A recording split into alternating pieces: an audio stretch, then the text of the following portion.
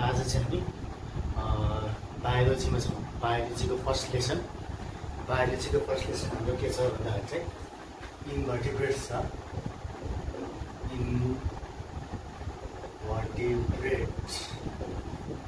इन्भर्टिब्रेट भन्ने च्याप्टरमा हामीले यसमा दुईवटा इन्भर्टिब्रेट्सको बारेमा पढ्छौँ।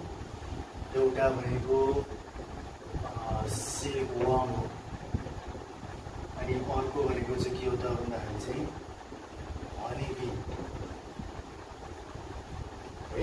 यो लेसनमा हामीले पढ्नुपर्ने दुईवटा इन्भर्टिब्रेट्स छ र त्यसमा चाहिँ एउटा सिल्कवर्म अनि अर्को हनीबी गरेर दुईवटा। आज चाहिँ हामी सिल्कवर्मको बारेमा पढौँ है त। सिल्कवर्मको बारेमा चाहिँ अब हामीले चाहिँ नेपालीबाट भन्नुपर्दाखेरि यसलाई हामीले रेशमी किरा भनेर भन्छौँ है।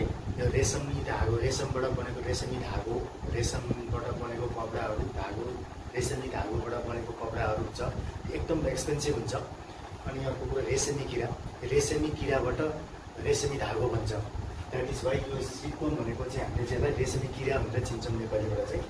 Let us classify this इन्भर्टिब्रेट्स। सबैभन्दा पहिला किङडम, यसको बारेमा किङडम भनेको यसको एनिमेलिया, यसको सब किङडम हामीसँग यो सब किङडम भनेको इन्भर्टिब्रेट होइन। त्यसपछि गएर चाहिँ यसको फाइलम भनेको यसको चाहिँ आर्थ्रोपोडा।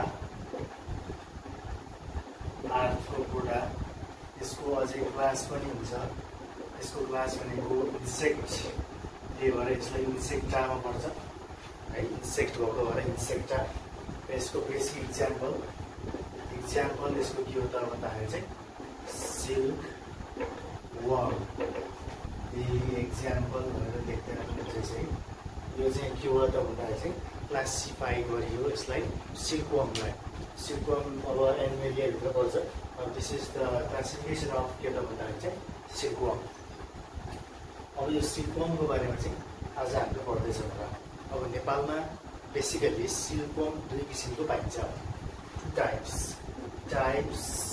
अफ सिल्कवर्म है। कल्टिभेटेड इन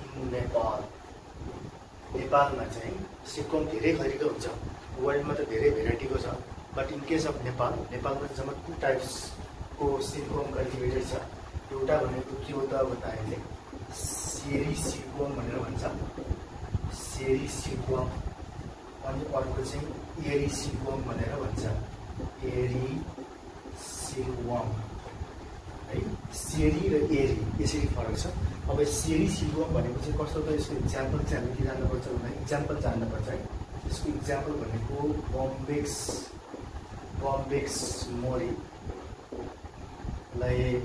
बम्बेक्स मोरी यो साइन्टिफिक नेम हो है।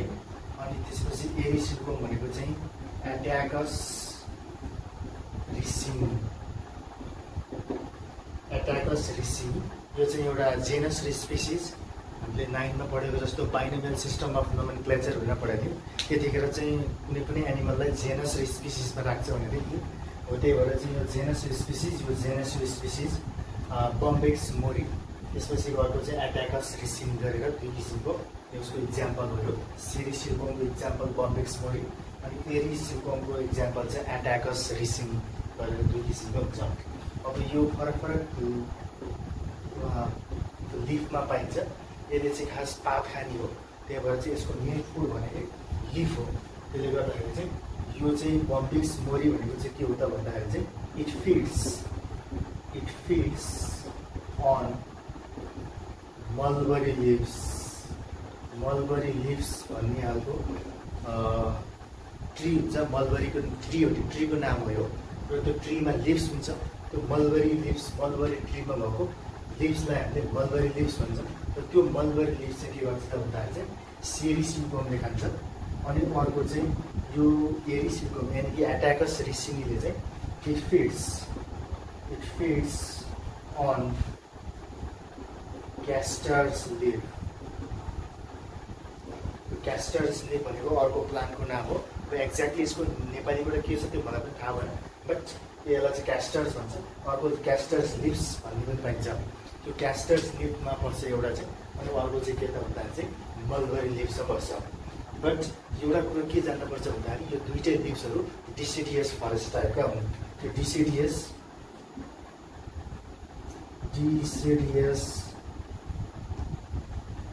फरेस्ट यिनीहरू डिसिडियस फरेस्टमा हुन्छ डिसिडियस फरेस्ट भनेको कस्तो खाले फरेस्ट भन्दाखेरि यस्तो खालको फरेस्ट भन्दा हामीले सिजनल फरेस्ट भनेर भन्छौँ यो चाहिँ के हुन्छ भने गर्मी महिनामा चाहिँ के हुन्छ त भन्दाखेरि चाहिँ प्लान्ट यो पातहरू धेरै पलाउँछ रुटमा अनि त्यसपछि जाडो महिनामा चाहिँ के हुन्छ भने विन्टर फल हुन्छ कि यो जाडो महिनामा चाहिँ लिफहरू सबै झर्छ अनि रुखै नाङ्गो हुन्छ अनि लिफ नभएको केसमा चाहिँ के हुन्छ त भन्दाखेरि चाहिँ यो सिल्कवर्महरूको कल्टिभेसन हुँदैन फेरि त्यसले गर्दाखेरि चाहिँ यो सिल्कवर्महरूलाई चाहिँ यो कहाँ राखिन्छ त भन्दाखेरि यस्ता खालको लिप्समा राखिन्छ र जुन यो डिसिडियस फरेस्ट हो डिसिडियस यसको इङ्ग्लिसलाई डिसिडियस फरेस्ट भनेको चाहिँ के हो त भन्दाखेरि चाहिँ यो सिजनल फरेस्ट हो र यो एकदम बेसिक सिजनमा मात्रै के पाइन्छ त भन्दाखेरि चाहिँ उनीहरू पाइन्छ यो फरेस्टलाई हामीले डिसिडियस फरेस्ट भनेर चिन्नु है यसको अरू केही जान्नु पर्दैन हामीले यसलाई डिसिडियस फरेस्ट यो चाहिँ सिजनल फरेस्ट हो भनेर चिन्नु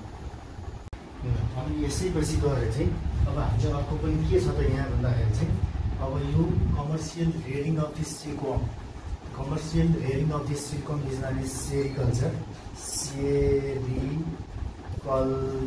भनेर भन्छ यो भनेको के हो त भन्दाखेरि चाहिँ commercial रेयरिङ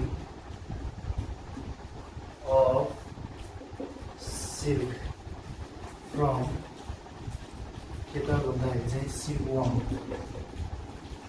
silkworm is called sericulture भनेर भन्छ नाउ सेरिकल्चर भनेको एउटा इन्सेक्ट हो त्यो इन्सेक्टमा के हुन्छ भने प्लान्ट इन्भर्टिब्रेट्सहरू सबैको के हुन्छ त भने 4वटा स्टेज हुन्छ लाइफ साइकलमा र यसको पनि के हुन्छ त भने 4वटा लाइफ साइकल हुन्छ 4वटा के अरे लाइफ साइकलभित्र 4वटा स्टेजेस हुन्छ त्यो 4वटा स्टेजेस भनेको के हो त भन्दाखेरि चाहिँ it कम्प्लिट्स life into the 4 stages 4वटा stage भनेको के हो त भन्दाखेरि चाहिँ एग होइन त्यसपछि त्यहाँबाट गएर चाहिँ लार्भा त्यसपछि त्यहाँबाट चाहिँ प्युपा एन्ड लास्टमा चाहिँ के त भन्दाखेरि चाहिँ एडल्ट गरेर त्यसको 4वटा स्टेज हुन्छ तर तिमी हाम्रो कस्तो हुन्छ म्यामल्सहरूको चाहिँ त्यस्तो खालको डिस्टिङ स्टेट हुँदैन हाम्रो त के भन्छ चाइल्ड हुन्छ चाइल्डपछि बिस्तारै बिस्तारै म्याच्योर भएर एडल्ट हुन्छ अनि ओल्ड एज भएर मर्छ यसको मतलब यहाँ त खास त्यस्तो खालको ठुलो डिस्टिङ फ्याक्टरहरू छैन बट इन केस अफ इन्भर्टिब्रेट्स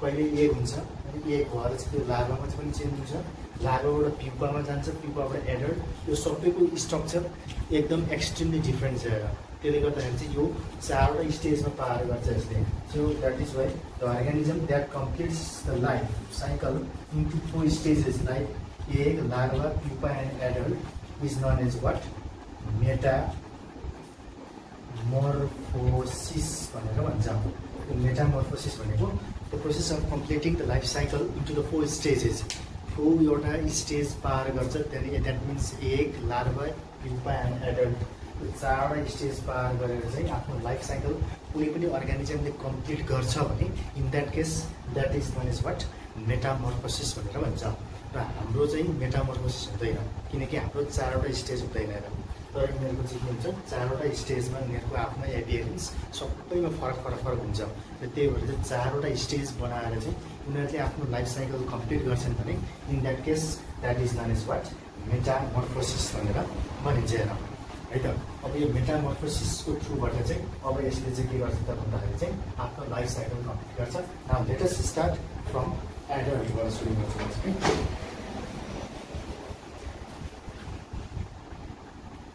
ल अब यहाँ तिमीले के देखिरहेछौ भन्दाखेरि चाहिँ यहाँ चाहिँ अब तिमीहरूले मेल र फिमेल सिल्कवर्मको एडल्ट स्टेज देखिरहेछौ सिल्कवर्म पनि के हुन्छ त भने मेल र फिमेल हुन्छ है हेर्दाखेरि जस्ट लाइक अ बटरफ्लाई यो बटरफ्लाई जस्तै देखिन्छ यसको बारेमा म तिमीहरूलाई स्टडी गरिरहेको छु यतापट्टि के छ भने फिमेल मथ भनेर लेखेको छ है तिमीले त्यहाँबाट देखेको छैन अनि यो सानो चाहिँ जुन फिगर छ यो सानोलाई चाहिँ मेल मथ भनेर भनेको छ एउटा कुरो के जान्नुपर्छ तिमीहरूले भन्दाखेरि चाहिँ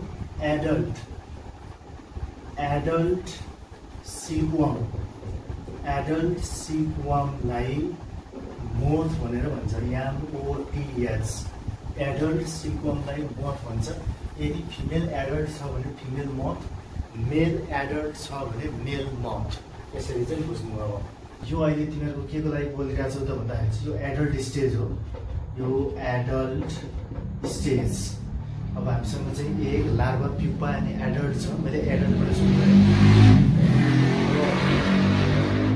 एडल्टबाट नै के हुन्छ त भन्दाखेरि चाहिँ अरु सुरु हुने हो दैट इज वाइ मैले लाइफ साइकल एडल्टबाट स्टार्ट गरेँ यो एडल्टमा तिमीहरुको के हुन्छ त भन्दाखेरि चाहिँ मेल र फिमेल दुई किसिमको हुन्छ टु टाइप्सको हुन्छ र मेल र फिमेल मध्येमा यहाँ तिमीले यतापट्टि यो साइडमा देखेको छौ यो अलि ठुलो साइजमा छ यसलाई हामीले मेल मोथ भनेर भनेछौँ अनि यो सानो साइजमा छ यसलाई चाहिँ हामीले फिमेल मोथ भनेर भनेछौँ अब यसमा चाहिँ के छ त भने यो दुईटैको लाइफ साइकल मध्येमा 45 डेजको यिनीहरूको लाइफ साइकल हुन्छ भनिसकेपछि अब यसमा चाहिँ मेलको भन्दा फिमेलको लाइफ स्प्यान बढी हुन्छ इट मिन्स के त भन्दाखेरि चाहिँ मेल डाइज बिफोर यहाँ जान्न पर्ने कुरो के हो त भन्दाखेरि चाहिँ मेल डाइज बिफोर फिमेल यो हामीले जान्न पर्छ र के हो त भन्दाखेरि मेल भन्दा फिमेल किन चाहिँ बढी जिउँछ त भन्दाखेरि चाहिँ because female has to leg eggs उसले चाहिँ एग्स नपारेसम्म ऊ चाहिँ के हुन्छ त भन्दाखेरि चाहिँ बाँचिरहन्छ र फिमेल चाहिँ एग पारिसकेपछि बल्ल मर्छ हेर तर यो चाहिँ मेल चाहिँ के हुन्छ त भन्दाखेरि चाहिँ पपुलेसन गरिसकेपछि पपुलेसन भनेको के हो त भन्दाखेरि चाहिँ मेलले चाहिँ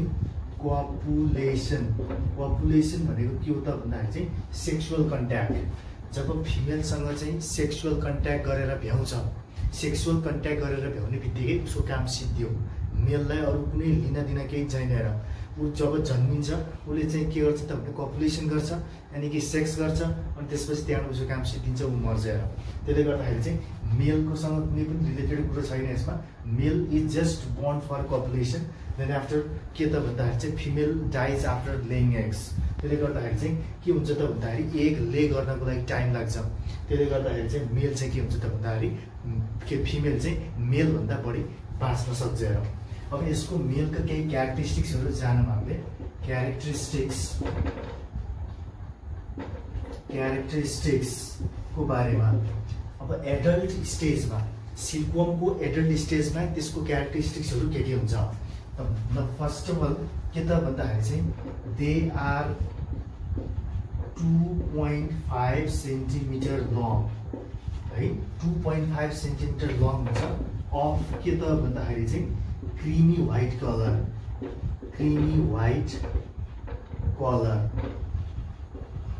त्यो क्रिमी व्हाइट भनेको एक्ज्याक्टली व्हाइट होइन हल्का हल्का ग्रीन टाइपको अनि अलिकति के त भन्दाखेरि व्हाइट टाइपको अलिकति ग्रीन र अलिकति व्हाइट टाइपको भएको भएर यसलाई हामीले क्रिमी व्हाइट भनेर भन्छौँ it is not exactly white in colour है यो दुइटै हल्का हल्का ब्लू र हल्का ग्रीन र हल्का हल्का चाहिँ व्हाइट टाइपको हुन्छ है अनि अर्को कुरा के त भन्दाखेरि चाहिँ यहाँ तिमीले देखिरहेछौ यसलाई यो पार्ट भनेको हेड भयो हैन अनि त्यसपछि त्यहाँबाट यो पार्ट विङ्सहरू भएको ठाउँलाई हामीले थोर्याक्स भनेर भनेछौँ र पछाडिपट्टिको यो जुन पार्ट छ यो पार्ट र यो पार्ट यसलाई हामीले चाहिँ के भन्छौँ त भन्दाखेरि चाहिँ एब्डोमेन भनेर भन्छौँ अब यो पार्टमा चाहिँ हामीले के त भन्दाखेरि चाहिँ बडी इज डिभाइडेड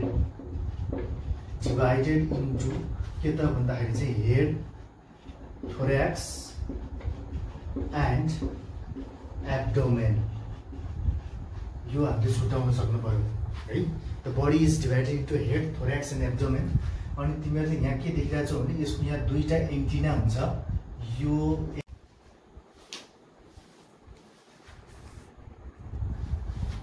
के त भन्दाखेरि चाहिँ they have pair of antenna and a pair of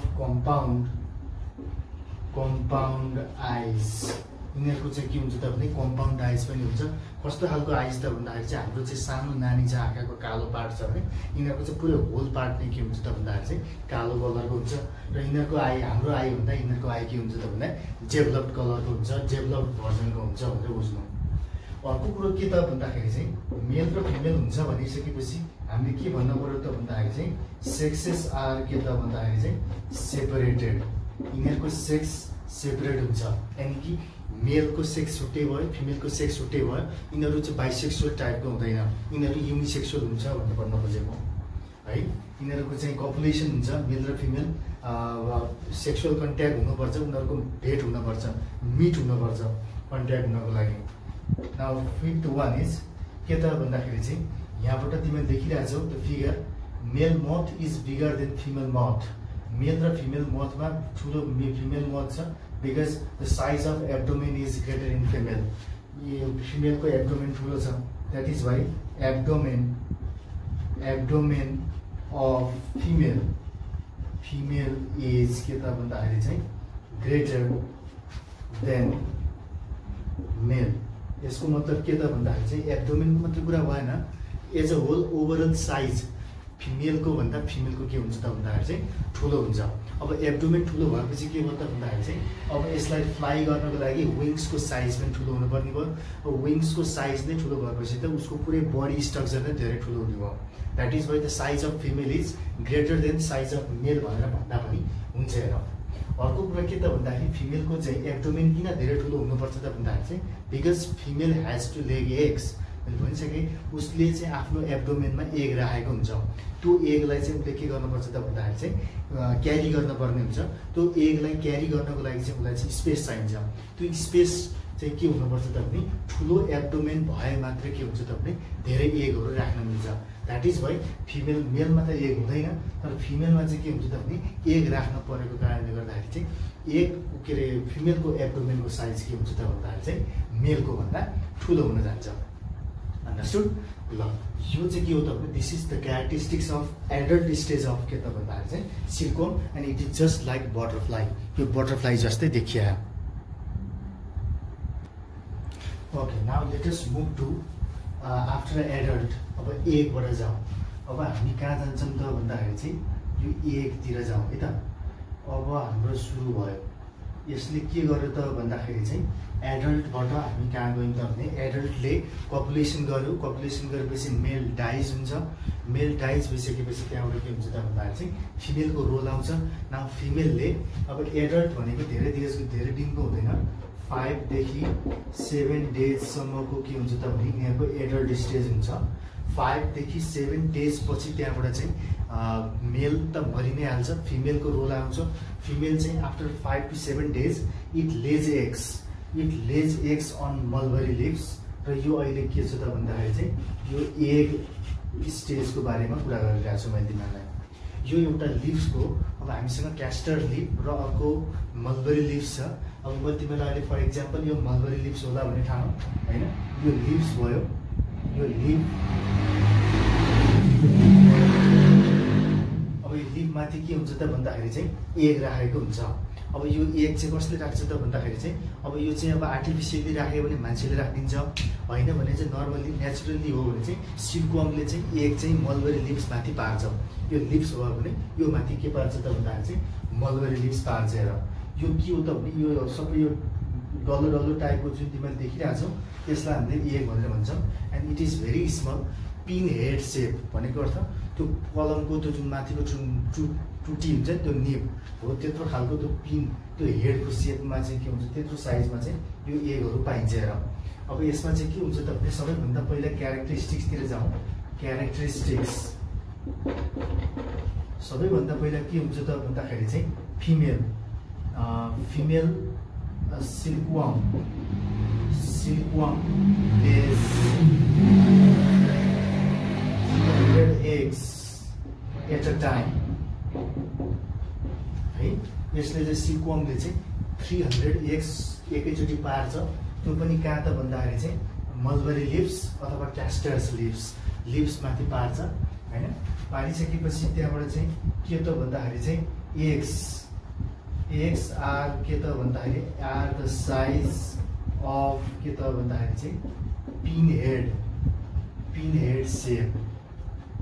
यो के हो त भन्दाखेरि चाहिँ एकदम एक्सट्रिमली स्मल हुन्छ, एकदम डटेड जस्तो, एकदम कलमको त्यो टुटी जस्तो एकदम पिन हेड सेपमा हुन्छ। अनि अर्को कुरो के हुन्छ त भने यो पातमा राखेको जुन एग छ त्यो एग पातबाट झर्दैन। हेर किन त भन्दाखेरि पातहरू हावाहरू आउँदाखेरि के हुन्छ भने पातहरू हल्लिएको हुन्छ। त्यो पात हल्लियो भने चाहिँ के हुन्छ त भन्दाखेरि एग झर्छ भनेर सिल्कवर्मले के निकाल्छ त भने एक किसिमको एउटा स्टिकी सब्सटेन्स निकाल्छ।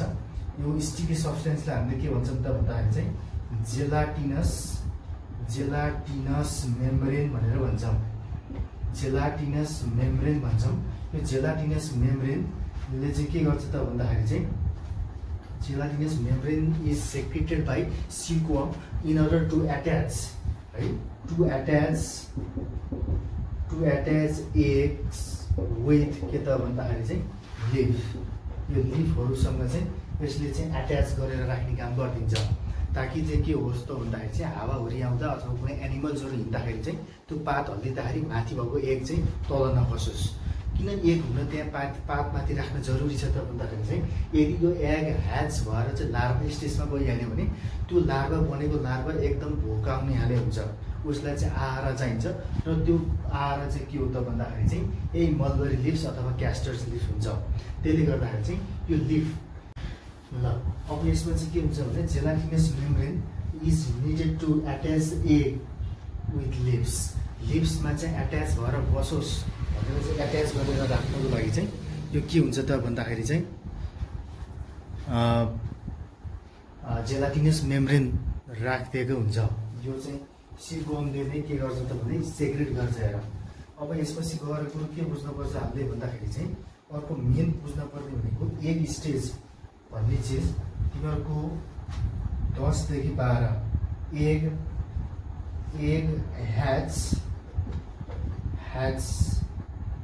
eggs hatch into larva in 10 देखि 12 days। यो 10 देखि 12 दिनको भित्रमा जस्तै आजको दिनमा यदि सिल्कवर्मले अन्डा पारेछ भने आजदेखिको पछिको 10 देखि 12 दिनको ग्यापमा 12 दिनपछि के हुन्छ त भन्दाखेरि चाहिँ एग ह्याचेस इन्टु लार्भा स्टेज। त्यसले गर्दा एग स्टेजमा कुनै पनि सिल्कवर्मको अन्डा रहने भनेको 10 दिनदेखि 12 दिन मात्रै हो। यो चाहिँ तिमीहरूले बुझ्नुपर्छ है त। अब यहाँ के हुन्छ त भने एग ह्याच गरेर लार्भामा जानको लागि के चाहिन्छ त भने egg it needs 18 degree Celsius देखि 25 डिग्री सेल्सियस टेम्परेचर। यो यति डिग्री सेल्सियसमा यति डिग्री 18 डिग्रीदेखि 25 डिग्री सेल्सियसको टेम्परेचरसम्मको टेम्परेचर चाहिन्छ। यतिसम्मको हिट इन्भाइरोमेन्टमा स्टेबल हुनुपर्छ। 18 देखि 25 डिग्री सेल्सियसको बिचमा यदि हाम्रो इन्भाइरोमेन्टको टेम्परेचर छ भने त्यो केसमा मात्र के हुन्छ त भन्दा चाहिँ egg ह्याचेस into larva stage. Otherwise के हुन्छ त भने त्योभन्दा माथि छ भने चाहिँ 25 डिग्री सेल्सियसभन्दा माथिको इन्भाइरोमेन्टल टेम्परेचर छ भने त्यो एग आफै बिग्रिन्छ है। त्यो एग डिस्ट्रोय हुन्छ, ड्यामेज हुन्छ।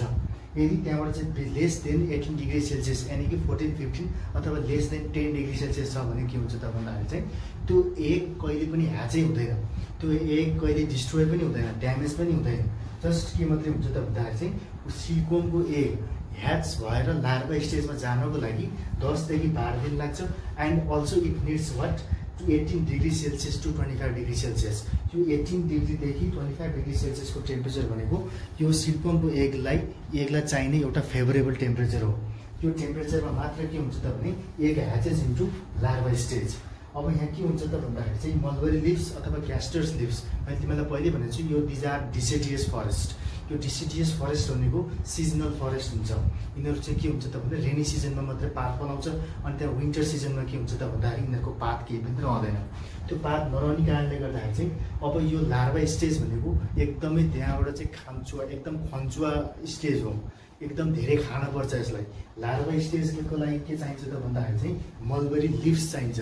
तर के हुन्छ त भने अफ सिजन टाइममा विन्टर सिजनमा के हुन्छ भने लिव्स सबै फल हुने कारणले गर्दाखेरि चाहिँ त्यहाँ मलबरी लिव्स अथवा क्यास्टर्स लिव्सको स्कार्सिटी हुन्छ। र त्यो स्कार्सिटी भएको बेलामा यानि कि अनफेभरेबल कन्डिसन भएको बेलामा मान्छेहरूले के गरिन्छ त भन्दाखेरि चाहिँ एगलाई चाहिँ ह्याच गर्न दिँदैन। त्यो एगलाई के गरिन्छ त भन्दाखेरि चाहिँ एग इज स्टोर्ड। यसलाई चाहिँ एग अब इन केस अफ के त भन्दाखेरि चाहिँ unfavourable condition in case of unfavorable condition मा के गर्छ त भन्दाखेरि चाहिँ eggs are stored in के त भन्दाखेरि चाहिँ cold place भनेको बिलो 10 डिग्री सेल्सियस। के गर्नुहुन्छ त भन्दाखेरि चाहिँ मान्छेले चाहिँ अब जस्तै जाडो महिनाको बेलामा चाहिँ के हुँदैन भन्दाखेरि सिल्कवर्मको एग सिल्कवर्म प्रोडक्सन हुनै सक्दैन। किन हुन सक्दैन त भन्दाखेरि जाडो महिनामा यो मलबेरी लिभ्स हुँदैन हेर। त्यसले गर्दाखेरि चाहिँ यो मलबेरी लिभ्स नभएको बेलामा अनफेभरेबल कन्डिसन भएको बेलामा के हुन्छ त भन्दाखेरि चाहिँ यसलाई चाहिँ यो एग्सलाई चाहिँ अर्को वर्षको रेनी सिजन यानि कि विन्टर सिजनलाई ह्याच नगराइकन अब अर्को वर्षको रेनी सिजनमा अथवा समर सिजनमा चाहिँ ह्याच गराउनको लागि चाहिँ अर्को वर्षको लागि चाहिँ यसलाई के गरिन्छ त भन्दाखेरि चाहिँ यसले पारेको एग्सहरूलाई चाहिँ एउटा फ्रिजमा हालेर अथवा कुनै एउटा कोल्ड प्लेसमा चाहिँ बिलो 10 डिग्री सेल्सियसमा चाहिँ के गरिन्छ त भन्दाखेरि चाहिँ स्टोर गरेर राखिन्छ। Now you have very important questions के त भन्दाखेरि why the eggs of the silkworm are store below 10 degree Celsius अथवा store in very cold places भनेर सोध्यो भने बिकज के त भन्दाखेरि चाहिँ in order to stop the hatching of egg into larva stage of सिल्कवर्मको एगलाई larva स्टेजमा ह्याच हुन नदिनको लागि के गरिन्छ त भन्दाखेरि चाहिँ बिलो 10 डिग्री सेल्सियसमा हामीले स्टोर गरेर राखिन्छ। किन राखिन्छ त भन्दाखेरि चाहिँ यो अफ सिजन टाइममा चाहिँ मलबेरी लिभ्स हुँदैन। त्यसले गर्दा मलबेरी लिभ्स भएको बेलामा या अनफेभरेबल कन्डिसन भएको बेलामा चाहिँ ह्याच हुनबाट जोगाउनको लागि जहिले पनि के गरिन्छ त भन्दाखेरि चाहिँ बिलो 10 डिग्री सेल्सियसको फ्रिजमा अथवा कोल्ड प्लेसमा चाहिँ स्टोर गरेर राखिन्छ। ठिक छ यो these are the important points that you have to know about eggs of the silkworm. अन्त भन्दाखेरि चाहिँ अब एगबाट तिमीले के देखिरहेको छौ भन्दाखेरि चाहिँ लार्भा स्टेज देखिरहेको छौ।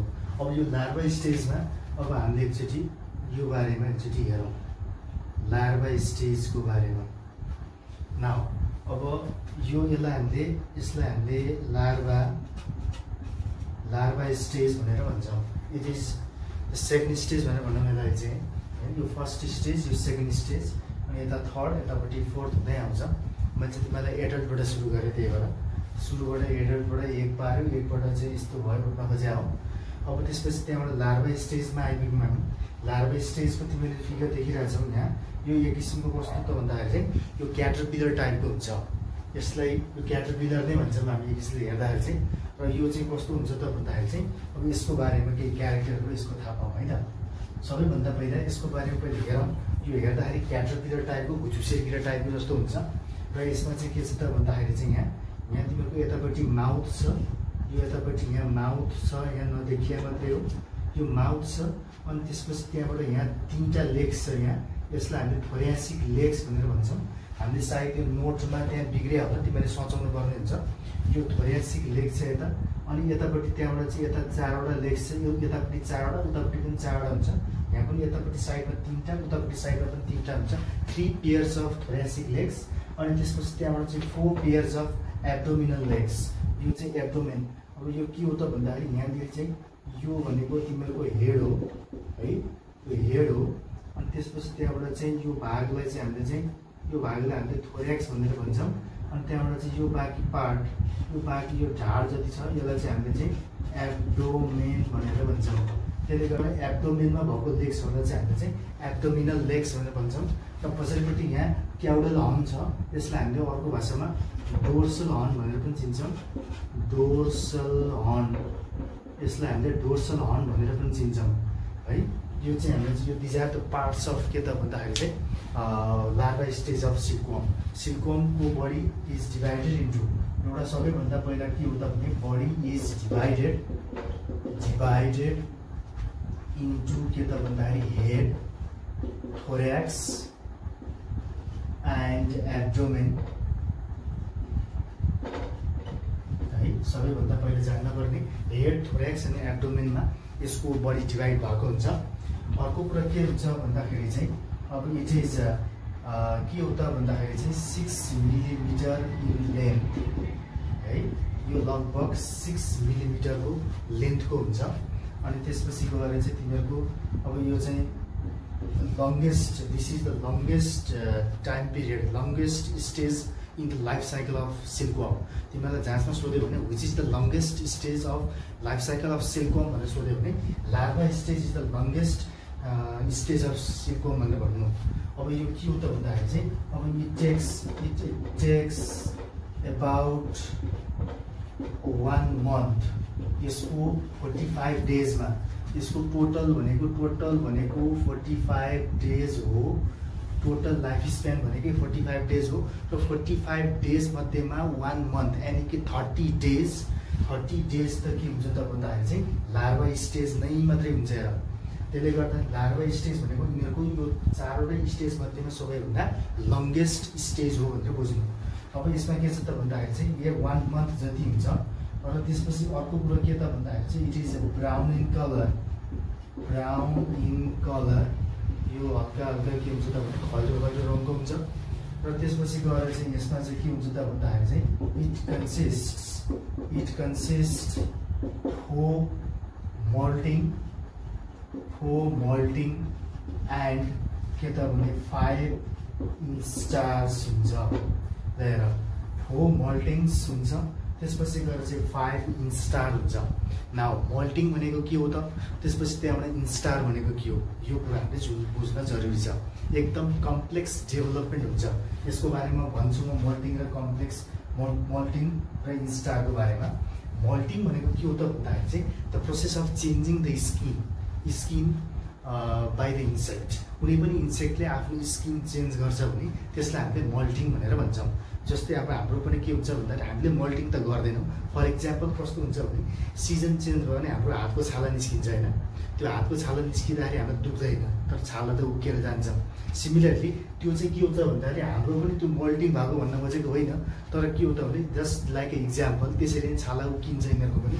त्यो छाला बाहिर छाला चेन्ज गर्ने the process of changing skin outer skin by silkworm is known as what मोल्टिङ। त्यो भनेको अर्थ तिमीले के बुझ्नु पर्छ भन्दाखेरि चाहिँ सबैभन्दा पहिला यहाँ मोल्टिङ भनेको के रहेछ त भन्दाखेरि चाहिँ चेन्जिङ स्किन चेन्ज गर्ने प्रोसेसलाई मोल्टिङ भन्छ। त्यसपछि इन्स्टार भनेको चाहिँ के हो त भन्दाखेरि चाहिँ यो चाहिँ मोल्टिङ भइसकेपछि 20 देखि 24 आवर्ससम्म यसले केही पनि खाँदैन, चुप्प लाएर बस्छ, थकै मार्छ। मोल्टिङ भएको बेलामा एकदमै बढी के हुन्छ त भन्दाखेरि चाहिँ एनर्जी लस भएको हुन्छ। यो मोल्टिङ भएको बेलामा बेसरी नै के हुन्छ त भन्दाखेरि चाहिँ एनर्जी लस भएको हुन्छ। त्यो एनर्जी लस भएको कारणले गर्दा चाहिँ यिनीहरूले थकै मार्नुपर्ने हुन्छ। त्यही भएर चाहिँ के हुन्छ त भन्दाखेरि चाहिँ इन्स्टार भनेको चाहिँ तिमीहरूको के हुन्छ त भन्दाखेरि 20 देखि 24 आवर्ससम्म यसले के गर्छ त भने डजन्ट इट एनिथिङ है, यसले कुनै पनि कुराहरू खाँदैन। त्यो नखाएको स्टेज जुन एउटा सर्ट रेस्टिङ स्टेजलाई के भन्छ त भन्दाखेरि चाहिँ यसलाई चाहिँ इन्स्टार भनेर भन्छ। तर यो नखाए पनि उसको बडीमा ऱ्यापिड डेभलपमेन्ट चाहिँ भइरहेको हुन्छ फेरि नखाए पनि। अब यहाँ सबैभन्दा इम्पोर्टेन्ट चाहिँ यसको बुझ्नुपर्ने भनेको के हो त भन्दाखेरि चाहिँ दे आर भोरेसियस फिडर। यो तिमीले बुझ्नुपर्ने यो लगभग 21 देखि 32 डेजसम्म। अब हामीले चाहिँ एबाउट 1 मन्थ भनेर भनेको छ। यो एबाउट 1 मन्थ भनेको एभरेजमा भने हो। यो 31, 32, 33 डेजसम्म पनि जान सक्छ। एबाउट 1 मन्थ भनेको एक्ज्याक्टली 30 डेज भनेर भनेको होइन हेर। त्यसले गर्दाखेरि चाहिँ अब यो 21 देखि 32 कुनै लार्भाले के गर्छ भने 21 डेजसम्म खान्छ, त्यसपछि प्युपासम्म पुग्छ। कुनै लार्भाले खाँदा खाँदै 32 डेजसम्म पनि पुग्छ हेर। त्यसले गर्दाखेरि चाहिँ यो भन्न खोजेको यो भोरेसियस फिडर भनेको खन्चुवा यति धेरै खान्छ कि यो जतिको खन्चुवा कुनै पनि स्टेजमा हुँदैन। यसले चाहिँ जब अन्डाबाट बाहिर निस्किन्छ त्यसपछि त्यहाँबाट यसले खाइ गर्छ, रात दिन खान्छ यसले हेर। त्यसले गर्दाखेरि चाहिँ 21 देखि 32 डेजसम्म यसले कन्टिन्युसली खाने भएको भएर त्यस्तो खालको फिडरलाई के भन्छ त भन्दाखेरि चाहिँ भोरेसियस फिडर भनेर भन्छ। यो भोरेसियस फिडर भनेको मिनिङ चाहिँ बुझ्नु पर्यो है। र त्यसले गर्दा 21 देखि 32 डेजसम्म कुनै सिल्कवर्मले 21 डेजसम्म खान्छ, त्यसपछि it changes into pupa stage. But some pupa चाहिँ के हुन्छ त भन्दाखेरि चाहिँ यो 32 डेज पछि बल्ल के हुन्छ त भन्दाखेरि चाहिँ प्युपा स्टेजमा जान्छ। अब यहाँ बुझ्नुपर्ने कुरो के हो त भने दे आर भोरेसियस फिडर। भोरेसियस फिडर भएको कारणले गर्दाखेरि चाहिँ अब उसले के गर्छ त भन्दाखेरि चाहिँ केही दिनसम्म उसले फिड कन्टिन्युसली गर्छ, त्यसपछि त्यहाँबाट उसको बडीमा ऱ्यापिड डेभलपमेन्ट भइरहेको हुन्छ हेर। फिड पनि गर्छ र बडीमा पनि ऱ्यापिड डेभलपमेन्ट भइरहेको हुन्छ र त्यसपछि त्यहाँबाट उसले आफ्नो स्किन चेन्ज गर्ने प्रोसेसलाई हामीले मोल्टिङ भन्छौँ। र सिल्कवर्ममा तिमीहरूको 4 वटा मोल्टिङ हुन्छ। यो पहिले जान्नु है। अनि मोल्टिङ स्किन चेन्ज गर्ने बित्तिकै के हुन्छ त भन्दा ऊ बेसरी थाक्छ। त्यसपछि उसले चाहिँ रेस्ट गर्छ। त्यो रेस्ट गर्दाखेरि पनि कति गर्छ त भने 20 देखि 24 आवर्ससम्म उसले केही नै खाँदैन स्किन चेन्ज गरिसकेपछि। त्यो स्टेजलाई चाहिँ हामीले के भन्छौँ त भन्दाखेरि चाहिँ इन्स्टार भनेर भन्छ। र यो इन्स्टार भएको बेलामा पनि के हुन्छ त भन्दाखेरि चाहिँ उसले केही नखाए पनि ऊ रेस्ट स्टेजमा बस्यो भने उसको बडीमा चाहिँ के हुन्छ त भन्दाखेरि चाहिँ ऱ्यापिड डेभलपमेन्टहरू भइरहेको हुन्छ। अब यहाँ तिमीहरूले बुझ्नुपर्छ के हुन्छ त भने एकबाट निस्किने बित्तिकै, अब यहाँ यसको मैले बाँकी पोइन्ट यहाँ लेखेँ, एकबाट निस्किने बित्तिकै सबैभन्दा पहिला फर्स्ट इन्स्टार हुन्छ। फर्स्ट इन्स्टार एकबाट निस्किने बित्तिकै यो 20 देखि 24 आवर्ससम्म यसले केही नै खाँदैन, एकबाट बाहिर निस्किन्छ अनि दायाँ बायाँ हेर्छ, यसले कुर्छ होइन। त्यसपछि त्यहाँबाट गएर चाहिँ फर्स्ट इन्स्टार भइसकेपछि त्यहाँबाट चाहिँ यसले के गर्न थाल्छ त भन्दाखेरि चाहिँ भोरेसियस फिडर हो। त्यसपछि यसले कन्टिन्यू खान थाल्छ। खान थालेपछि के हुन्छ त भन्दाखेरि चाहिँ यसले अब फर्स्ट मोल्टिङ देखाउँछ भनेको थियो। फर्स्ट ल अब यसमा के भयो त भन्दाखेरि चाहिँ फर्स्ट इन्स्टार पछि फर्स्ट मोल्टिङ पछि त्यहाँबाट सेकेन्ड फेरि के हुन्छ त भन्दाखेरि चाहिँ इन्स्टार हुन्छ। सेकेन्ड इन्स्टार भइसकेपछि त्यहाँबाट चाहिँ फेरि खान थाल्छ। अनि खान थालेपछि फेरि त्यहाँबाट के हुन्छ त भन्दाखेरि चाहिँ सेकेन्ड मोल्टिङ हुन्छ। इन्स्टार जब हुन्छ, मोल्टिङ हुनु ठुलो कुरो होइन, तर ऱ्यापिड डेभलपमेन्ट चाहिँ इन्स्टारमा हुन्छ। उसले केही खाना नखाँदा पनि उसको बडीमा टोटल्ली के हुन्छ त भने ऱ्यापिड डेभलपमेन्टहरू भइरहेको हुन्छ। त्यसले गर्दाखेरि चाहिँ यसमा चाहिँ के हुन्छ, सुरुमा उठ्दाखेरि चाहिँ यो फर्स्ट इन्स्टार हुँदाखेरि 1x हुन्छ, यानि मतलब त्यसको सानो हुन्छ। त्यसमा त्यतिखेर धेरै नै सानो हुन्छ, पिन हेडको एकबाट निस्किएको हुन्छ बल्ल। फर्स्ट एक भनेको त्यति सानो हुन्छ कि पेन्सिलको टुटी जत्रो हुन्छ भनेपछि त्यत्रो हेड त्यत्रो एकबाट निस्किँदाखेरि लार्भा धेरै नै सानो हुन्छ। र त्यसपछि सेकेन्ड मोल्टिङमा जाँदाखेरि यो 20 टाइमले मल्टिप्लाई भएको हुन्छ यसको साइजमा। सेकेन्ड मोल्टिङमा जाँदा सेकेन्ड इन्स्टारमा जाँदाखेरि त्यसपछि त्यहाँबाट फेरि खाएको खाइ गर्छ। त्यसपछि त्यहाँबाट के हुन्छ त भन्दाखेरि सेकेन्ड मोल्टिङ हुने बित्तिकै त्यसपछि त्यसको केही समयमै के हुन्छ त भन्दाखेरि चाहिँ सेकेन्ड मोल्टिङ पछि त्यहाँबाट चाहिँ थर्ड इन्स्टार हुन थाल्छ। थर्ड इन्स्टार हुन्छ। र थर्ड इन्स्टार भइसकेपछि त्यहाँबाट चाहिँ केही समयपछि त्यहाँबाट के हुन्छ त भन्दाखेरि फेरि फोर्थ मोल्टिङ हुन थाल्छ। त्यसपछि त्यहाँबाट फोर्थ मोल्टिङ भएपछि के हुन्छ त भन्दाखेरि चाहिँ फिफ्थ इन्स्टार हुन्छ। अब यहाँ तिमीहरूले बुझ्नुपर्ने पहिला के हुन्छ त भने सिङ्गल थोरै एकदम सानो हुन्छ, सेकेन्ड इन्स्टारमा पुग्दाखेरि त्यसको साइज 20 टाइम्सले बढेर जान्छ। त्यसपछि त्यहाँबाट चाहिँ थर्ड मोल्टिङ हुँदाखेरि चाहिँ सेकेन्ड मोल्टिङ भइसकेपछि थर्ड मोल्टिङ छुटिएछ। थर्ड इन्स्टार त्यसपछि फोर्थ मोल्टिङ त्यसपछि त्यहाँबाट चाहिँ फोर्थ इन्स्टार भयो। त्यसपछि त्यहाँबाट चाहिँ फेरि फिफ्थ मोल्टिङ। फोर्थ मोल्टिङ पछि के हुन्छ त भन्दाखेरि फेरि फिफ्थ इन्स्टार हुन्छ। ल हेर अब यहाँ के हुन्छ त भन्दाखेरि चाहिँ यसमा चाहिँ पहिला इन्स्टार हुन्छ, त्यसपछि मोल्टिङ हुन्छ, त्यसपछि सेकेन्ड इन्स्टार हुन्छ, सेकेन्ड मोल्टिङ हुन्छ, थर्ड इन्स्टार हुन्छ, थर्ड मोल्टिङ हुन्छ, त्यसपछि त्यहाँदेखि फोर्थ इन्स्टार, थर्ड मोल्टिङ हुन्छ, त्यसपछि थर्ड इन्स्टार भयो होइन, थर्ड मोल्टिङ भयो, फोर्थ इन्स्टार, फोर्थ मोल्टिङ, त्यसपछि अझै लास्टमा के हुन्छ भने फोर्थ मोल्टिङ भइसकेपछि अझै त्यसपछि मोल्टिङ पछि पनि के हुन्छ एकचोटि फिफ्थ इन्स्टारमा आउँछ। त्यसले गर्दाखेरि चाहिँ यो थर्ड इन्स्टारमा हुँदाखेरि चाहिँ 120 टाइम्सले मल्टिप्लाई हुन्छ। र फोर्थ इन्स्टारमा आइपुग्दाखेरि यो 730 टाइम्सले मल्टिप्लाई हुन्छ। र फिफ्थ इन्स्टारमा पुग्दाखेरि के हुन्छ त फाइनल्ली भन्दाखेरि चाहिँ 1000 टाइम्सले के हुन्छ त भन्दाखेरि चाहिँ त्यो लार्भाको साइज बढ्दै आउँछ। र यो पिन हेड सेपबाट लास्टमा आइपुग्दाखेरि त्यसको साइज 1000 टाइम्स इन्क्रिज हुन्छ। यो नट अ जोक है। अब यसमा तिमीले के बुझ्नुपर्छ त भन्दाखेरि चाहिँ त्यसले गर्दाखेरि चाहिँ अब लार्भा स्टेज भनेको लङ्गेस्ट स्टेज हो, लगभग 1 महिनाको हुन्छ। त्यसले गर्दाखेरि चाहिँ यो कन्टिन्युअस भोरेसियस फिडर पनि हो र फिडिङ गर्दै पनि जान्छ। र फिडिङ गर्दै गएपछि उसको पुरै एनर्जी स्टोर भइसक्छ। अनि स्टोर भएपछि मोल्टिङ गर्छ। मोल्टिङ गरिसकेपछि के हुन्छ त भन्दाखेरि चाहिँ इन्स्टार गर्छ।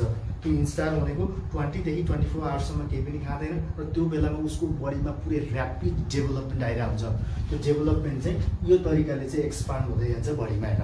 र त्यसरी लास्टमा के हुन्छ त भने 5th इन्स्टारमा आइसकेपछि अनि बल्ल त्यसपछि के हुन्छ त भन्दाखेरि चाहिँ एउटा स्टिकी फ्लुइड, स्टिकी सब्सटेन्स के हुन्छ त भन्दाखेरि चाहिँ अक्सिजनको कन्ट्याक्टमा आउने बित्तिकै के हुन्छ त भन्दाखेरि चाहिँ चेन्जेस इन्टु फाइबर। त्यसपछि त्यहाँबाट चाहिँ 5th इन्स्टारमा गइसकेपछि त्यहाँबाट के गर्छ त भन्दाखेरि चाहिँ यो तिमीहरूको यहाँ स्पाइरेकल्स देखेको छौ। स्पाइरेकल्स भनेको यहाँ यसबाट सास फेर्छ अरे यो स्पाइरेकल्सकै थ्रुबाट चाहिँ यतापट्टिबाट साइडबाट बडीको साइडबाट स्पाइरेकल्सको साइडबाट चाहिँ के हुन्छ त भन्दाखेरि चाहिँ यसले स्टिकी फ्लुइडहरू निकाल्न थाल्छ, छिटो छिटो पदार्थहरू निकाल्छ। अनि त्यो जब के अक्सिजनको प्रेजेन्समा अक्सिजनसँग रियाक्सन भएर के हुन्छ त भन्दाखेरि चाहिँ यसको वरिपरि फाइबरले चाहिँ के हुन थाल्छ त भन्दाखेरि चाहिँ घेरिन थाल्छ, यानि कि ऱ्याप हुन थाल्छ। त्यसपछि त्यो स्टेजलाई यसलाई चाहिँ अब फर्स्ट यो स्टेजलाई चाहिँ लार्भा स्टेज, यसलाई तिमीले के भन्न सक्छौ त भन्दाखेरि चाहिँ लार्भा स्टेजलाई तिमीहरूले यो भनेको फर्स्ट स्टेज, यो भनेको स्टेज अफ के त भन्दाखेरि चाहिँ स्टेज अफ के त भन्दाखेरि चाहिँ फाइबर फर्मेसन भनेर भन्नु है। Larva stage is non as stage of fibre formation, यानि कि अब यहाँबाट चाहिँ के हुन्छ त भने सिल्क स्टार्ट हुन थाल्छ। यो फाइबर भन्न खोजेको सिल्क फाइबर भन्न खोजेको। अब यहाँबाट चाहिँ के हुन्छ त भन्दाखेरि चाहिँ यसको बडीको वरिपरि त्यो स्टिकी फ्लुइड अक्सिजनको कन्ट्याक्टमा आउने बित्तिकै सबै फाइबरमा कन्भर्ट हुन्छ। त्यसलाई हामीले सिल्क फाइबर भनेर भन्छौँ। र त्यो सिल्क फाइबर के हुन्छ त भन्दाखेरि चाहिँ यो लार्भाको पुरै बडी वरिपरि के हुन्छ त भने ढाकिन्छ। ढाकेपछि अनि बिस्तारै त्यहाँबाट लास्टमा के भन्छ त भन्दाखेरि चाहिँ एउटा कम्प्लिट एउटा केज भन्छ, फाइबरको पुरै फाइबरको एउटा केज भन्छ। त्यसलाई हामीले के भन्छौँ त भन्दाखेरि चाहिँ ककुन भनेर भन्छौँ। हेर यो ककुन भन्ने स्टेजमा अब हामी आइरहेछौँ है त। ल यो दिज आर द के त भन्दा क्यारेक्टरिस्टिक्स अफ के त भन्दाखेरि चाहिँ लार्भा स्टेज अफ सिल्कवर्म। ल अब हामी कहाँ आयौँ त भन्दाखेरि चाहिँ अब लार्भाबाट प्युपामा जाउँ। नाउ यो लार्भाबाट हामी प्युपामा जाँदैछौँ। यो प्युपा अनि प्युपाबाट हामी फाइनली कहाँ जान्छौँ त भन्दाखेरि चाहिँ एडल्टमा जान्छौँ। यो हाम्रो एउटा के हो त भन्दाखेरि चाहिँ सिल्कवर्मको लाइफ साइकल भयो। अब यो भनेको स्टेज भनेको के हो त भन्दाखेरि चाहिँ प्युपा स्टेज हो।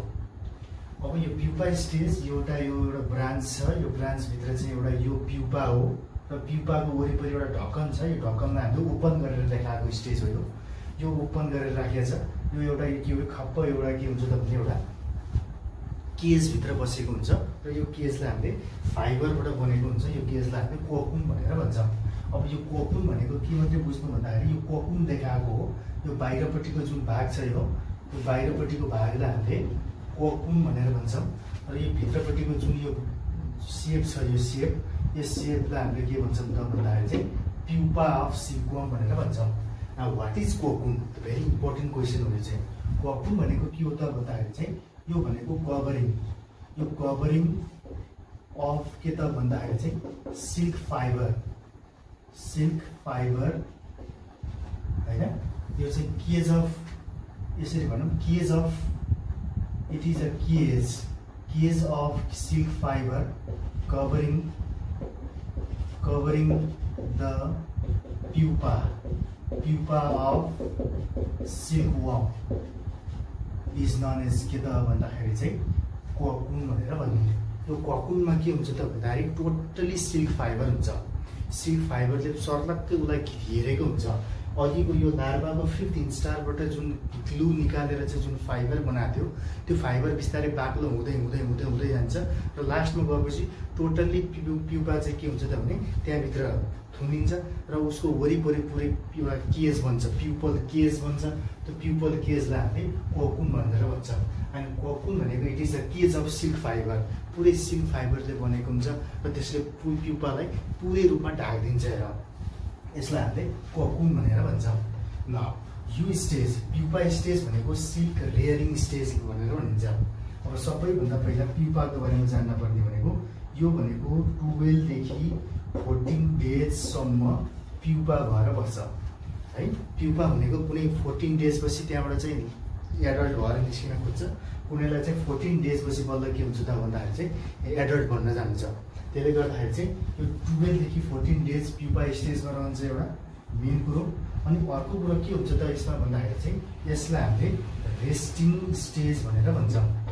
रेस्टिङ स्टेज किन त भन्दाखेरि चाहिँ यो प्युपा भइन्छ यसले कहिले पनि खाना खाँदैन, यानि कि 10 देखि 12 दिन यसको एउटा लाइफ टाइम हो, यसको टाइम पिरियड हो भने यो टाइम पिरियडमा यसले केही पनि खाँदैन, चल्दा पनि चल्दैन, it doesn't move at all and it doesn't it at all. यसले केही खाँदा पनि खाँदैन र मुभ हुँदा पनि हुँदैन। त्यसले गर्दा यसलाई हामीले के भन्छौँ त भन्दाखेरि चाहिँ रेस्टिङ स्टेज भनेर भन्छौँ। बट के हुन्छ त भने यो स्टेजमा चाहिँ हिस्टोजेनेसिस हुन्छ र हिस्टोजेनेसिस भनेको के हो त भन्दाखेरि चाहिँ डेभलपमेन्ट इनसाइड प्युपेरियम पनि भन्छ। भन्ने खोजेको के हो त भन्दाखेरि चाहिँ यो चाहिँ प्युपा स्टेजभित्र यो प्युपा चाहिँ केही नखाँदा पनि केही मुभ नगर्दा पनि चुप लाएर सुतिरहेको हुन्छ, स्लिपिङ स्टेज हो। रेस्टिङ स्टेजमा पनि के हुन्छ त भने उसको बडीमा ऱ्यापिड डेभलपमेन्ट भइरहेको हुन्छ। यो प्युपेरियमभित्र के हुन्छ त भन्दाखेरि चाहिँ ऱ्यापिड डेभलपमेन्ट हुन्छ र ऱ्यापिड डेभलपमेन्टलाई के भन्छ त भन्दाखेरि चाहिँ हिस्टोजेनेसिस भनेर भन्छौँ। र हिस्टोजेनेसिस अकर इन द के त भन्दाखेरि चाहिँ प्युपा स्टेज अफ सिल्कवर्म है त। यो प्युपा भनेको सिल्कवर्मको मात्रै हुने होइन, हिस्टोजेनेसिस हरेक लाइफ साइकलमा जसको मेटामर्फोसिस हुन्छ, यानि कि जसको चाहिँ एक लार्भा प्युपा एडल्ट स्टेज हुन्छ। प्युपा स्टेज रेस्टिङ स्टेज हो र त्यसले जहिले पनि के गर्छ त भन्दाखेरि चाहिँ एकदम मासिभ डेभलपमेन्ट गरेको हुन्छ बडी स्ट्रक्चरमा। अब यहाँसम्म त के थियो, पखेटाहरू केही थिएन, लेग्सहरू थिएन।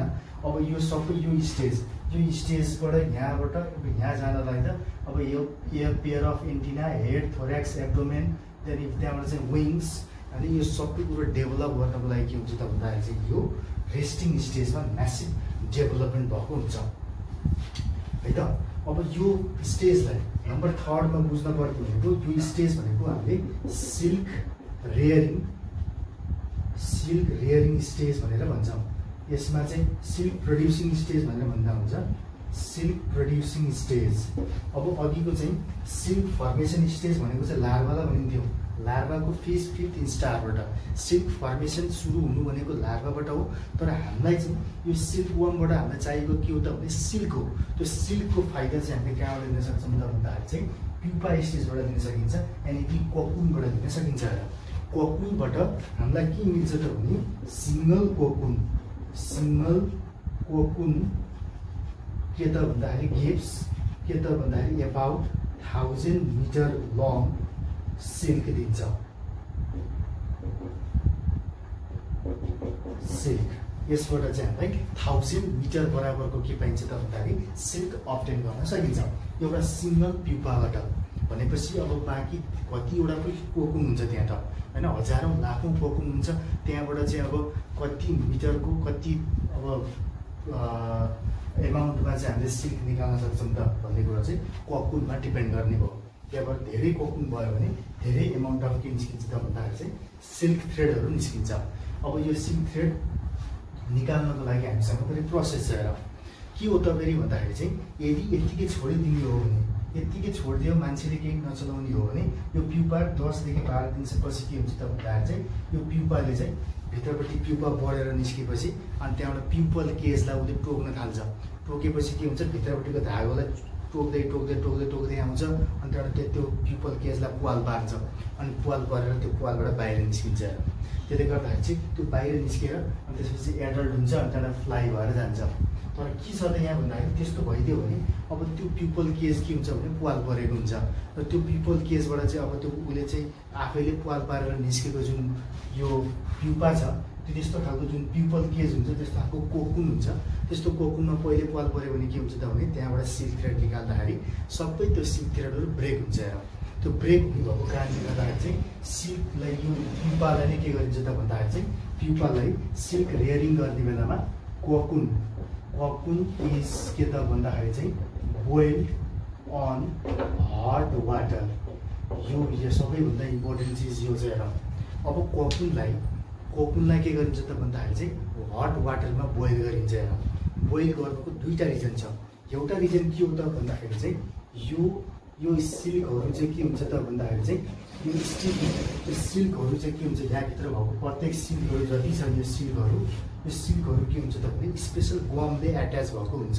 त्यसले गर्दाखेरि चाहिँ सिल्क थ्रेड तिमीले तानेर सजिलोसँग आउँदैन। त्यसले गर्दाखेरि silk are attached each other with the help of some gums. Some के त भन्दाखेरि चाहिँ एउटा फ्लुइड स्टिकी सब्सटेन्सले के गरेको हुन्छ त भन्दाखेरि चाहिँ सिल्कहरू एट्याच भएको हुन्छ। त्यो कारणले गर्दाखेरि चाहिँ के हुँदैन त भन्दाखेरि चाहिँ हामीले चाहिँ त्यो बोइल नगरिकन निकाल्न चाहिँ सक्दैनौँ। हामीले यो कोकुनलाई बोइल गरेर हट वाटरमा एकछिनसम्म बोइल गरिसकेपछि के हुन्छ त भन्दाखेरि चाहिँ त्यो कोकुनभित्र सपोज यो कोकुन हो, त्यो कोकुनभित्र यसरी चाहिँ फाइबर्सहरू यसरी चाहिँ राउन्ड लाएर राखेको राउन्ड भएको हुन्छ।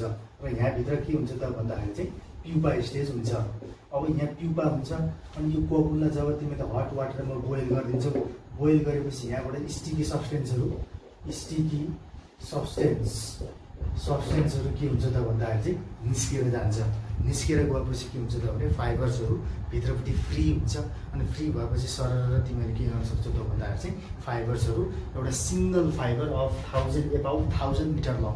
यो भनेको 1000 भनेको एक्ज्याक्टली 1000 होइन, 11,000 के अरे 1600सम्म पनि के हुन्छ त भन्दाखेरि चाहिँ सिल्क थ्रेड अप्टेन गर्न सकिन्छ। बट इन केस अफ एभरेजमा भन्नुपर्दा चाहिँ कति हो त भन्दाखेरि चाहिँ 1000 मिटर बराबरको हामीले के गर्न सक्छौँ त भने सिल्क थ्रेड अप्टेन गर्न सक्छौँ। र त्यो सिल्क थ्रेडलाई अप्टेन गर्नको लागि हट वाटरमा बोइल गर्नुपर्छ। अब यहाँ एउटा कुरो के सवाल उठ्छ भन्दाखेरि चाहिँ सिल्क थ्रेडलाई अप्टेन गर्नको लागि हामीले हट वाटरमा बोइल गरेपछि के हुन्छ त भने यो भित्रपट्टिको जुन यो प्युपा छ, यो प्युपा के हुन्छ त भन्दाखेरि चाहिँ किल हुन्छ। हेर भित्रपट्टिको प्युपा मर्छ। अब हामीले एउटा इम्पोर्टेन्ट क्वेसन छ, why pupa has to be killed in order to obtain silk thread भनेर सोध्छ। हेर अब तिमीले के बुझ्नु पर्छ त भन्दाखेरि चाहिँ to obtain silk thread we have to boil cocoon on hot water. हामीले हट वाटरमा के गर्नुपर्छ त भन्दाखेरि चाहिँ कोकुनलाई बोइल गर्नुपर्ने हुन्छ। बोइल किन गर्नुपर्छ त भन्दाखेरि चाहिँ यो स्टिकी सब्सटेन्सको कारणले गर्दाखेरि के हुन्छ त भन्दाखेरि चाहिँ फाइबर्सहरू एकदम टाँसिएर बसेको हुन्छ। त्यसले गर्दाखेरि त्यसलाई छुटाउनको लागि हामीले चाहिँ बोइल गरिदिएपछि त्यो स्टिकी सब्सटेन्सहरू हट वाटरमा चाहिँ डिजल्भ हुन्छ। त्यसले गर्दाखेरि चाहिँ भित्रपट्टिको यो जुन सिल्कहरू छन् फ्री भएपछि त्यहाँबाट उदाहरण सहिलो हुन्छ। अब अर्को कुरो के हुन्छ त भन्दाखेरि चाहिँ प्युपालाई मारेन भने के हुन्छ त भन्दाखेरि चाहिँ प्युपाले त्यही भित्रपट्टिबाट के गरिन्छ त्यो सिल्क थ्रेडलाई खाँदै पल परेर बाहिर निस्किन्छ। त्यो पल पारेर बाहिर निस्किने बित्तिकै धेरैवटा सिल्कहरू के हुन्छ टुक्रा हुने हुन्छ। त्यसले गर्दा सिङ्गल सिल्क अप्टेन गर्न गाह्रो हुन्छ। त्यसले गर्दा भित्रपट्टिको प्युपाले त्यो सिल्कलाई डिस्ट्रोय नगरोस् भनेर प्लस स्टिकी सब्सटेन्सको कारणले गर्दाखेरि चाहिँ अप्टेन गर्न गाह्रो हुन्छ भनेर चाहिँ के गरिन्छ त भन्दाखेरि चाहिँ cocoon is boiled on hot water. ठिक छ नि, कोकुनलाई बोइल गर्नै पर्ने हुन्छ। किन त भन्दाखेरि चाहिँ स्टिकी सब्सटेन्स हटाउन र प्लस अर्को चाहिँ के त भने प्युपाले त्यो भित्रपट्टि भएको सिल्कलाई ब्रेकडाउन नगरोस् भनेर चाहिँ मार्न पर्ने नै हुन्छ। हेर त्यसले गर्दाखेरि चाहिँ यो pupa has to be killed on hot water in order to rare के त भन्दाखेरि चाहिँ सिल्क थ्रेड। ठिक छ नि, तर बट के हुन्छ त भन्दाखेरि एउटा लाइफ साइकल त कन्टिन्यू गर्नु पऱ्यो हामीले। त्यसले गर्दाखेरि धेरै प्युपाहरू के गरिन्छ त भन्दाखेरि चाहिँ हट वाटरमा हालेर त्यहाँबाट सिल्क थ्रेड अप्टेन गरिन्छ। अनि केही प्युपाहरू चाहिँ नेक्स्ट साइकल अफ जेनेरेसनको लागि चाहिँ प्रिजर्भ गरेर राखिन्छ। त्यसले गर्दा केही अब एडल्ट बनाउन पर्ने हुन्छ। एडल्ट भएपछि बल्ल के हुन्छ, एग हुन्छ, एग भएपछि बल्ल लार्भा हुन्छ, लार्भा भएपछि बल्ल प्युपा हुन्छ, यानि कि कोकुन अप्टेन गरिन्छ। हाम्रो पुरै लाइफ साइकलको फाइदा हाम्रो कहाँ छ त भन्दाखेरि चाहिँ यो स्टेजमा छ, यानि कि कोकुनमा छ। कोकुनबाट सिल्क रेयर गर्नको लागि हामीले यो पुरै लाइफ साइकलको बारेमा पढ्न पर्यो हो। र हाम्रो पुरै यो लाइफ साइकलको बारेमा यसलाई हामीलाई चाहिँ इम्पोर्टेन्ट छ। हेर त्यसले गर्दाखेरि चाहिँ अब यो प्युपा स्टेजमा चाहिँ अर्को केही अब हामीलाई चाहिँ अब सिल्क थ्रेड त हामीले अप्टेन त गरिहाल्छौँ, तर केही अझै प्रोडक्सन गर्नु छ भने चाहिँ अब हामीले चाहिँ केही नेक्स्ट साइकल अफ जेनेरेसनको लागि चाहिँ केही प्युपाहरूलाई चाहिँ यहाँ राख्दैन, हट वाटरमा नराखिकन प्रिजर्भ गरेर राखिन्छ। र त्यो प्रिजर्भ भएको जुन प्युपा छ त्यो प्युपाले चाहिँ के गरिन्छ, भित्रपट्टिको त्यो कोकुनलाई खाएर बाहिर निस्किन्छ। अनि त्यसपछि एडल्ट बन्छ, अनि लार्भा प्युपा, फेरि त्यहाँबाट लार्भा भएपछि प्युपा हुन्छ। अब एउटा एउटा एडल्टले 300 वटा एग्स दिएपछि त्यहाँबाट 300 वटा लार्भा हुने भयो। 300 वटा लार्भाबाट 300 के हुने भयो, प्युपा हुने भयो। 300 प्युपाबाट चाहिँ तिमीहरूले एउटा प्युपालाई प्रिजर्भ गरेर राख्यौ, बाँकी 299 वटालाई चाहिँ तिमीहरूले लगेर चाहिँ बोइल गर्दै पनि भयो क्या। त्यसले गर्दाखेरि चाहिँ अब यहाँ एउटाको मात्रै कुरा आउनु पर्दा लाखौँ वटा हुन्छ। त्यसले गर्दाखेरि चाहिँ केही थोरै प्रिजर्भ गरेर एडल्ट बनाइदिने, धेरै जसो सबै के गरिदिनु त भन्दाखेरि चाहिँ बोइल गरेर त्यहाँबाट सिल्क थ्रेड अब्टेन गरिदिने। यसरी चाहिँ यो pupa is important among the life cycle of के त भन्दाखेरि चाहिँ सिल्कवर्म। यसरी अब अब्टेन गरेको सिल्क यानि कि 1000 मिटरको जुन सिल्क छ यो खालको योबाट यसरी अब्टेन गरेको सिल्कलाई हामीले नेचुरल सिल्क भनेर भन्छौँ। अब नेचुरल सिल्कको बारेमा कुरा गर्ने हो, यसलाई हामीले नेचुरल सिल्क भनेर भन्छौँ। यो नेचुरल्ली बनेको सिल्क हो, मान्छेले बनाएको सिल्क होइन, मान्छेले बनाउनलाई हेल्प गरेको सिल्क मात्रै हो है। अब यसरी बनेको सिल्कको केही फिचर्सहरू छ के त भन्दाखेरि यिनीहरू एकदम थिन हुन्छ र एकदम लङ हुन्छ। लङ त अब 1000 मिटर भनेको धेरै नै लामो हो है। एकदम पातलो पनि हुन्छ र एकदम लङ पनि हुन्छ। अनि अर्को कुरो के हुन्छ त भने लाइट हुन्छ, एकदम हलुका हुन्छ, एकदमै हलुका। अनि त्यसपछि त्यहाँबाट इलास्टिक है, एकदम इलास्टिक नेचरको हुन्छ। त्यसपछि गएर चाहिँ के हुन्छ त भन्दाखेरि चाहिँ अर्को कुरो चाहिँ यसको अब एब्जर्ब्स मोइस्चर। यो चाहिँ के हो त भने पसिना ससिना आयो भने, मान्छेको पसिना आउने प्रब्लम छ भने यसले के गरिन्छ त भन्दाखेरि सजिलैसँग सोच दिन्छ। हेर यो यस्तो खालको नेचरको हुन्छ। अनि अर्को नेचरमा यसको के त भन्दाखेरि चाहिँ एउटा अर्को स्ट्रङ एन्ड साइनी, एकदम चम्किलो पनि हुन्छ र एकदम दोहोरो धागो हुन्छ, सिटिमिति चुडिँदैन यसमा। हेर त्यसले गर्दा योबाट बनेको साडीहरू हुन्छ, योबाट बनेको सर्ट टी सर्टहरू होइन, क्लथेसहरू, टन्नै आइटमहरू बनेको हुन्छ। यसलाई चाहिँ हामीले चाहिँ एकदम महँगो पर्चेस गर्नुपर्छ। एकदम धेरै पैसा हालेर पर्चेस गर्नुपर्ने हुन्छ, एकदम कस्टली हुन्छ यो। त्यही भएर चाहिँ अब तिमीहरूले जान्नुपर्छ यस्तो खालको हामीले चाहिँ what are the features of silk thread भनेर सोध्यो भने it is thin and long, light and elastic होइन। त्यसपछि एब्जर्ब्स मोइस्चर, त्यसपछि गएर चाहिँ स्ट्रङ एन्ड साइनी है त। Strong and Saini these are the features होइन, फिचर्स अफ के त भन्दाखेरि चाहिँ सिल्क थ्रेड। अब सिल्क थ्रेड दिने अर्ग्यानिजम भनेको के हो त भन्दाखेरि चाहिँ यो सिल्कवर्म हो। त्यही भएर सिल्कवर्मलाई हामीले के पनि भन्छौँ त भने सिल्कवर्म इज नन एज के त भन्दाखेरि चाहिँ क्वीन अफ फाइबर भनेर पनि भन्छौँ। यसलाई हामीले क्वीन अफ फाइबर भनेर भन्छौँ। यो भेरी इम्पोर्टेन्ट हो यो। Why silkworm is non as queen of fibre भनेर सोध्यो भने बिकज के त भन्दाखेरि इट गिभ्स लार्ज भेराइटिज अथवा लार्ज एमाउन्ट अफ के त भन्दाखेरि सिल्क, जस्तै thin and long, light and elastic, एब्जर्ब्स अन्त strong and Saini, long amount of के त भने Saini as well as long के त भन्दाखेरि चाहिँ सिल्क दिने भएको कारणले गर्दाखेरि चाहिँ यसलाई हामीले सिल्क फाइबर दिने भएको कारणले गर्दाखेरि चाहिँ यसलाई हामीले queen of silk, queen of fibre भनेर भन्छौँ। ठिक छ यो ल। अब आज यसको बारेमा यति पढियो। अब यसको आज तिमीलाई जति भने मैले सबै यो एउटा सिल्कवर्मको एउटा कम्प्लिट इन्फर्मेसन थियो। अब यसपछि यसको यो पछि चाहिँ हाम्रो हनीबी छ, अब त्यसको बारेमा हामी नेक्स्ट क्लासमा डिस्कस गराउँछौँ है त।